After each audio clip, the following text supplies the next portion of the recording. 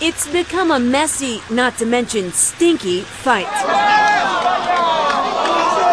And it came to a head when the Italian army attempted to bulldoze 2 weeks' worth of trash away from local schools so they could reopen.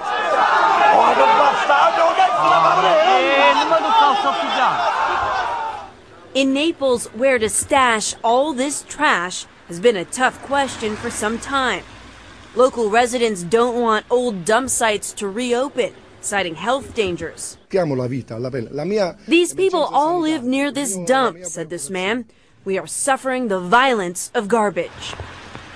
But neither do they want new dumps to be built. And so they took to the smelly streets in protest. This garbage offends our dignity, said Father Cipolletta, a priest who held Mass on Sunday, presumably praying for a solution. Residents have taken to burning piles of trash that only raised concerns over toxic fumes.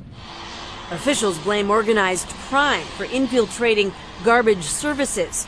But something tells me even Tony Soprano wouldn't stand for this. Gloria Riviera, ABC News.